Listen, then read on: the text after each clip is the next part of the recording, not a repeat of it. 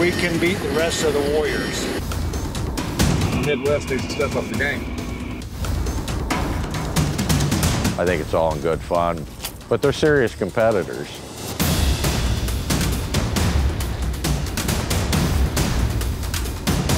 Mr. Tweedy, you could be in trouble. The jury's still out. Randy is a bully, and there's no question about that. This segment of Corn Warriors is brought to you in part by John Deere, where nothing runs like a deer. We are live again, just west of Sherwood Forest, President John Tyler's place. So not only do we know how to grow corn here, but we've had 2 presidents that lived in Charles City County. I just need to get Gene to be a little bit quieter. He's got to put a better muffler on that helicopter.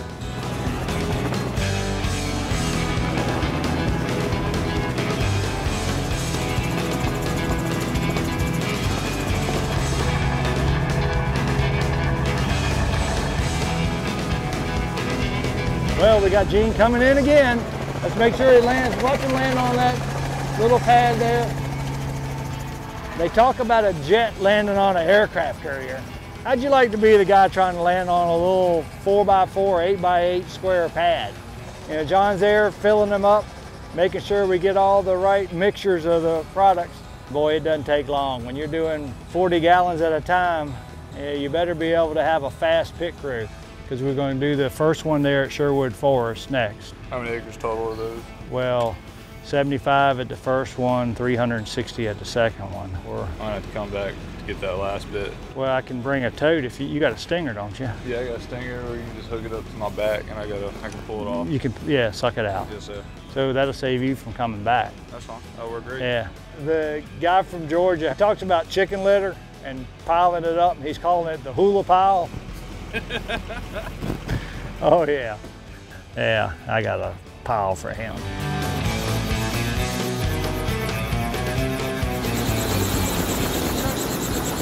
So you're going to go to the next farm?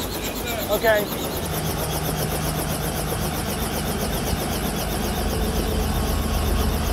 All right, Hollywood. Yeah. No. I'm just hanging on, man.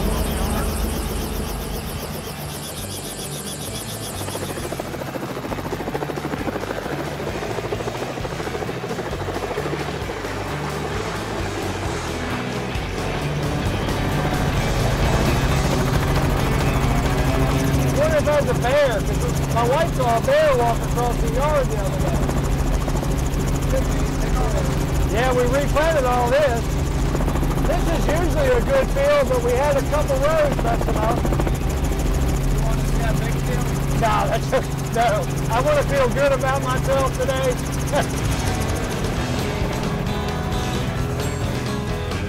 Saw some decent corn, saw some corn that looked like a hula pile.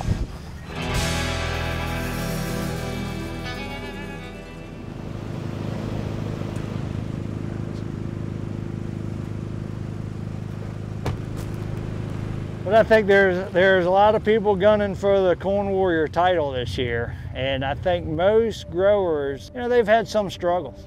I talked with Cobb not long ago, and he had a bunch of rain again. I was with Dan Luepkes the other day, and you know, he's had his struggles. And Matt, you know, Matt seems to be the one that's had things going smooth, and then Randy and I talked, and you know, he's had just an abundant amount of rainfall. You know, I don't want to rule any of them out, because I know they got sweet spots somewhere.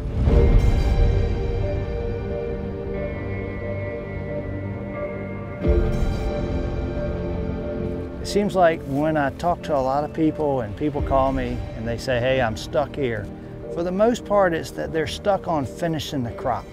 They do everything up front, and then it's like the fourth quarter comes and they're coasting. They're just almost playing defensive. There's still an opportunity for a lot of bushels to be had. For the most part, with what we got Gene doing, we're gonna see anywhere from 18 to 40 some bushel yield increase. And that's not coming from more plants. That's not coming from more rows around, because we've already fixed that. Now we're just trying to make them longer and make them heavier. See, you got Gene right behind me. He's coming in. He's going to add some fertilizer. He's going to add some fulvic and humic acid, some PGR, some micronutrients, and then we're adding the fungicide and the insecticide. So we're doing all that not only to be offensive, but now we're also being protective. If you missed it this year, you know what? There's 2019.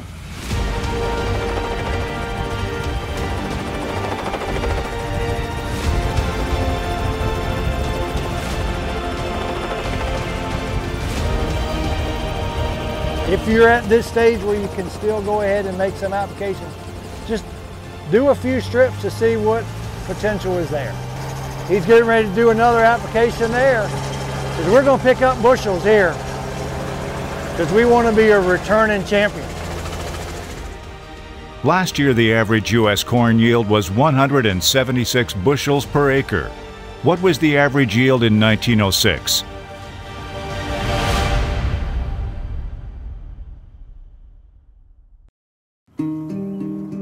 When each new day begins, we're here. When you want new technology that's tested and proven, we're here. When you need a sounding board or just a good story, we're here. For an ally whose local roots run as deep as yours, or to make next year the best year yet, we'll be where we've been all along, with you from the word go. You can see we got some corn airworm problems. This is stink bug damage. You know, this is what we try to prevent. This is not my first rodeo. Dan kind of rubbed it in my face a little bit that I lost to Dave Hula by like 120 bushels.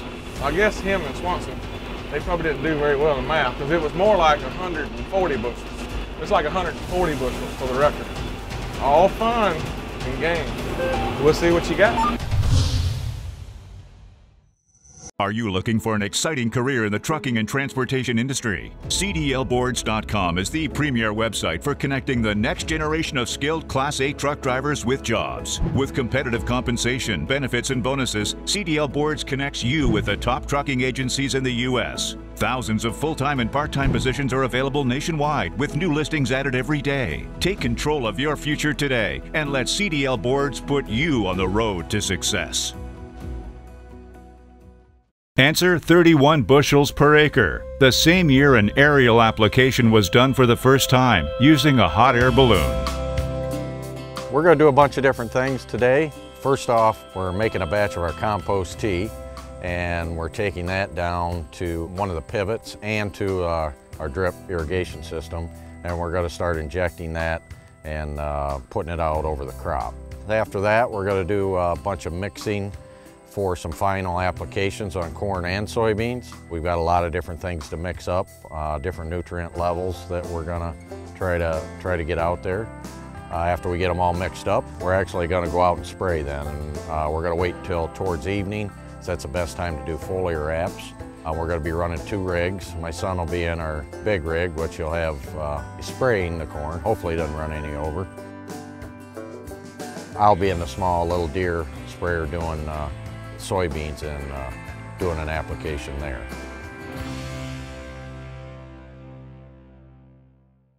This farm, it's what I call Sinisippi 3. It's just because that's from 100 years ago when actually the governor of Illinois owned this farm.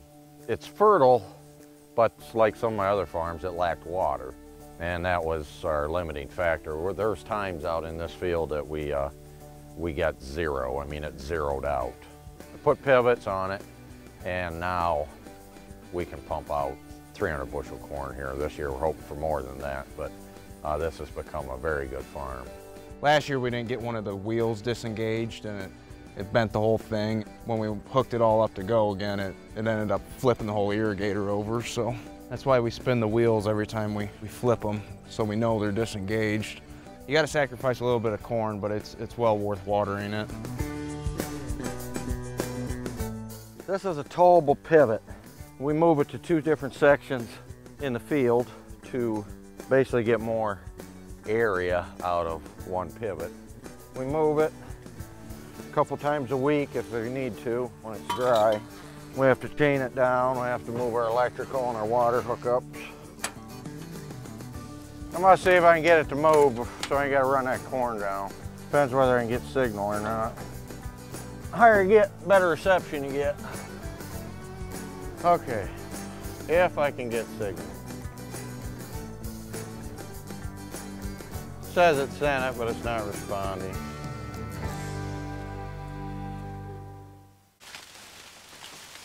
We've used choppers and planes in the past, but I've used them enough that it makes me want to use our equipment more, just because I see lack of even application across the field. I still think we're doing better of a job than any aerial applicator can do.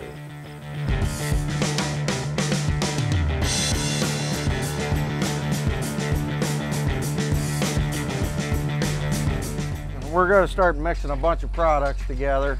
We kind of have to try to do it in the right order so we don't screw something up. Ready? Go ahead.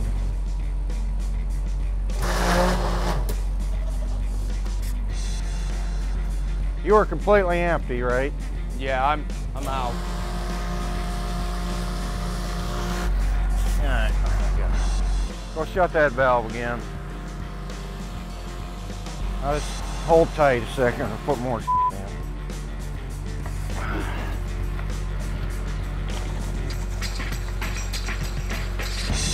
Keep pumping. Keep pumping. All right, you can get that out of there and go shut it off somewhere. Look in your tank, make sure everything looks copacetic in there. A lot of people will, I wouldn't want to say give up, but they just kind of quit in the middle of June or at tassel time. Maybe they'll fungicide and that's it. You know, well, there's yield there yet, whether it be water, possibly, you know, a little more nitrogen. We feel we keep ramping up our biologicals so the roots can take in more fertility, maybe get some more potash in that's in the soil that will express itself in test weight.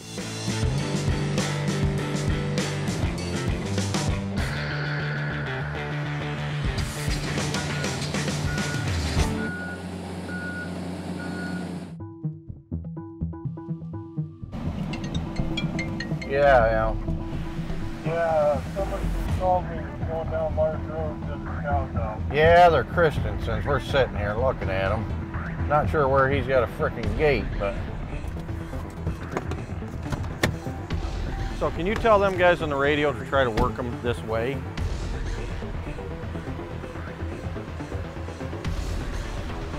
All right, get them. Try to turn them in here.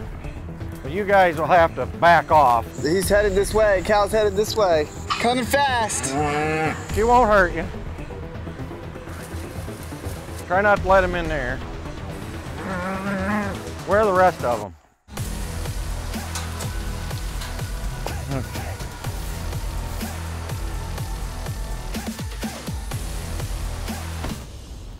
Have you ever heard the term the grass is greener on the other side of the fence? Last year, we were first in Illinois in all divisions at 315 bushel. I thought we could do better. This year, we're on a quest for 400 bushel corn.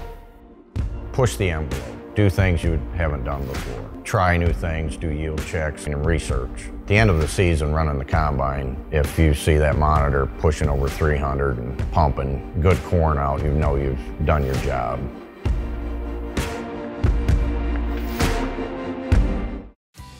For over 65 years, Brandt has been helping growers achieve better results. We bring the very best plant health and fertilizer solutions to the farm. Through research and innovation, we help growers implement new practices that improve the quality and abundance of food, fuel, and fiber around the world. Brandt, professional agriculture. Visit brandt.co for more information. When each new day begins, we're here. When you want new technology that's tested and proven, we're here. When you need a sounding board or just a good story, we're here. For an ally whose local roots run as deep as yours, or to make next year the best year yet, we'll be where we've been all along, with you from the word go. Are you looking for an exciting career in the trucking and transportation industry? CDLboards.com is the premier website for connecting the next generation of skilled Class 8 truck drivers with jobs. With competitive compensation, benefits, and bonuses, CDL Boards connects you with the top trucking agencies in the U.S. Thousands of full-time and part-time positions are available nationwide, with new listings added every day. Take control of your future today and let CDL Boards put you on the road to success.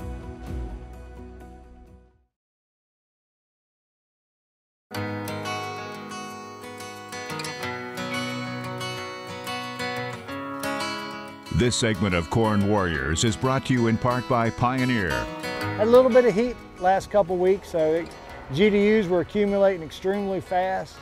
You know, we're up close to 1,900 GDUs, so we're clearly well past brown silk. We've had some weather events on some of our irrigated corn where we had some green snap. It didn't matter which company it was corn at a vulnerable state, and boy, that corn's growing. It was growing great, looked good. But when you get one of them 70+ mile-an-hour winds with a thunderstorm, it just had some green snap. You know, we all deal with some kind of weather problem. Maybe it was our turn on some of that corn, not to be as good, but man, don't rule us out because we still got some corn. Yeah, Burley's got a little spot going on himself. He's going to have a pretty decent opportunity to do pretty well. It's going to be tough for me to have my son beat me. I don't know if I can handle that one.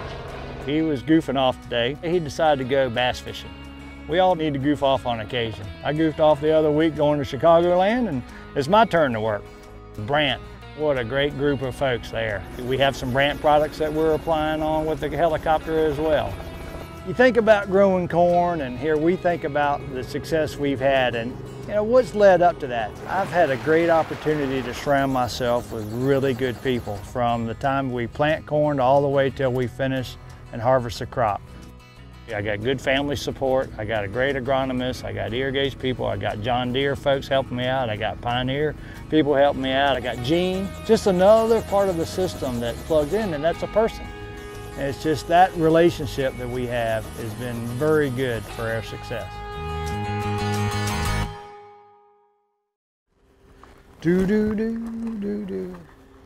Where we are today is some dry land, so we'll look at some that was planted later, and then we'll look at some earlier planted stuff, and you know, I think it's going to be decent corn. So yeah, we'll walk in some field, and one thing that a lot of people don't do, you know, they'll get a crop duster, do some aerial applications, and very few of them go out in the field to check to see what the crop duster's doing. So we're going to go out there, and I'm even going to probably pull a plant out so we can see where the product's hitting the leaf. And I think a lot of growers need to start paying attention to what's happening. They don't need to assume things are being right. They need to verify.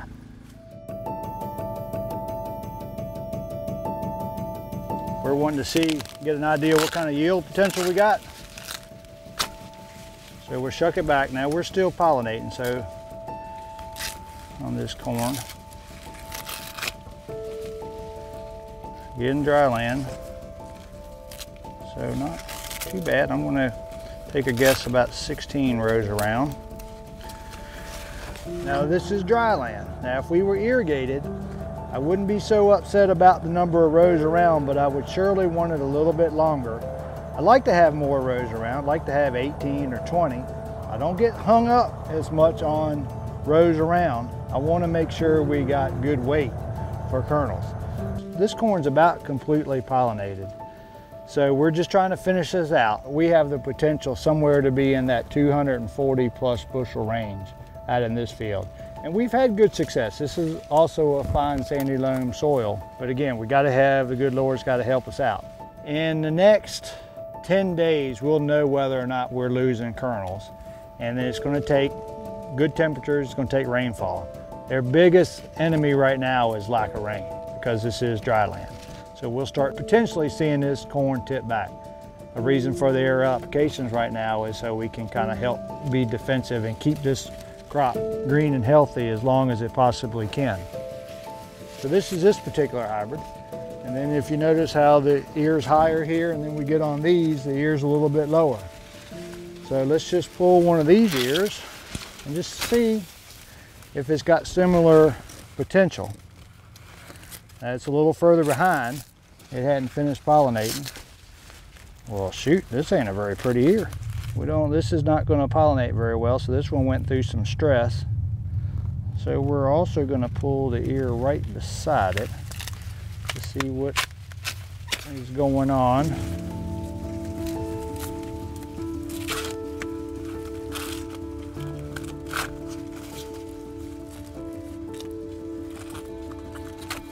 Until you can see this particular hybrid has gone through much more stress than this one.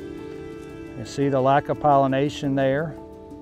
Spread risk management. Surround yourself with good people, so we'll see that maybe this hybrid's not one that's adapted to our environment, or it didn't like the stress that we had this particular year. Yeah, this sucks. That's what we think of that hybrid. Yeah, let's get out of this because I'm pissed off at this corn right now. We're gonna get a bush hog.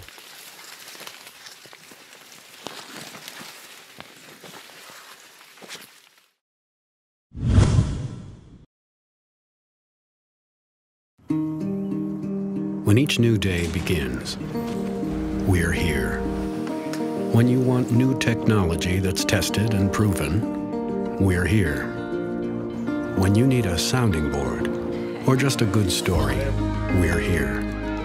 For an ally whose local roots run as deep as yours, or to make next year the best year yet, we'll be where we've been all along, with you from the word go. We want to finish the crop. We got to stay on top and we got to beat these other corn warriors.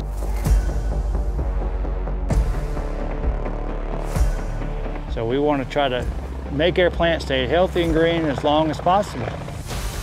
If we're able to get good weather and finish this crop out, in the next 10 days, we'll know whether or not we're losing kernels. Their biggest enemy right now is lack of rain. For nearly a century, AgriGold has been the choice of corn and soybean growers bold enough to go and grow their own way. AgriGold brings the agronomic recommendations and resources growers expect from a larger seed company, combined with a first-hand, in-the-field understanding of the areas we serve. Our global breeding program and local yield results stack up against anyone when it comes to delivering at harvest. It's not luck, it's science. Be bold, go gold. Don't tell Daniel I'm doing this. I'm gonna sneak a peek. This is AgriGold corn. It has to be the pioneer. My most important part of my team is Melissa. She does a lot of recommendations, and she's always helping us with products and even fertility things, trying to figure out what can go with what. And a lot of the reason this crop looks like this is because of her. It's all about Melissa. First thing we start checking, kind of look at the ear height consistency. And it's nice. And most of them are consistent. Not every one, but the ones that aren't have thrown 2 ears, as you can see here. But that ear won't make anything, but it put it on 2 nodes, so that's a little bit different. But we check the fatness and the fatness. The girth. Or better known as the girth. The girth, yes. Melissa likes to call it girth. Not fatness. Because I just wish we weren't getting any tip back, and I know we had a little pollination problem that we don't have so much on our little bit later planted stuff, just because we missed a week of heat at pollinating time. There's a lot of yield out here. And if you can see, our root hairs are basically coming right out of the top of the ground. And some of the stalks, if you look, don't even have brace roots.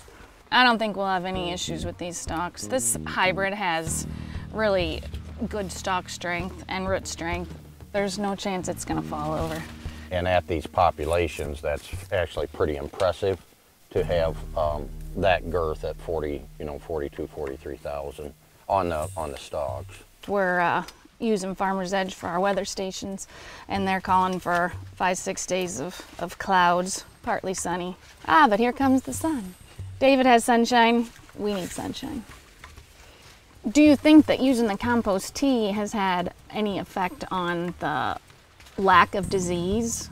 I guess I'm not sure on that. They claim it can make for a healthier plant, a stronger, would it be a bacteria or a fungi? You got your good fungi and your bad fungi. And the So good fungi you want your good fungi to killing win. off your bad fungi. Right. Hopefully that's what's happening. Yeah, that's what I wanted you to say. He never says what I want him to say. There are more than 70,000 species of fungi, many of which are used in corn production. Fungi can capture water and vital nutrients from far away and deliver them back to the plant roots. In exchange, the fungi receives photosynthetic sugars from the plants. Brad here is trying to make sure all that'll work before we go in the big tank with it. If this was something that was corrosive, I would not be sticking my hand in here, I promise you that. You're gonna talk to the corn again? Make sure that, you know, I wanted them to give me their all, give me their best, and I think for the most part they've been really trying. You know, we've been feeding them and they've been putting their ear on, and they're doing a pretty good job for me. You know, I'm not gonna give the team their trophy till the end of the year. They got to keep working for me, but for right now, I think they're doing pretty good. So keep up the good work, guys. You can really increase your yield by a pretty large percentage just by expanding these kernels and by not giving up on them. So you never give up.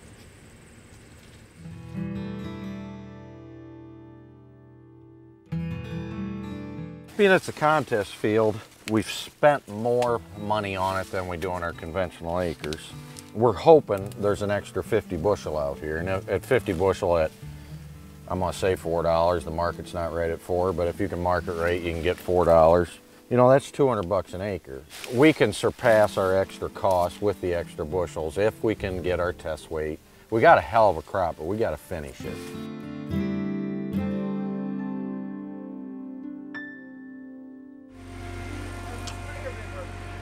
Well, it's been working fine, but the operator got it stuck. I wasn't stuck that bad, but I thought I could dig it out. I tried digging it out instead of pulling it out. I just kept getting deeper and deeper and deeper, and it took me 2 full days to get it out. It was awful. You're dead busy. It was a beautiful day out. We've been working really hard, so we took 15 minutes, went for a quick little bike ride just to cool off.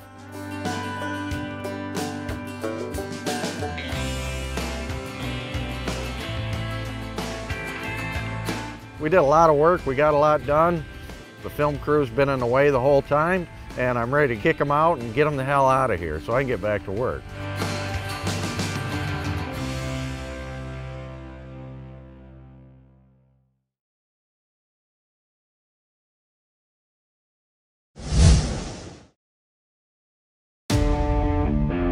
We got one more full year pass to make on the contest corn, and then we're basically done for the year, so just kind of a wait and see what harvest brings. We are a little short on rain like we have been the last 2 years. We really need a good soaker. Randy is a bully, and there's no question about that. I thought it was interesting him deciding to call the Corn Belt out, considering he's never tried to grow corn in the Corn Belt. My opinion is what it is. I'm not gonna spend 5 minutes worrying about what Randy Downey thinks.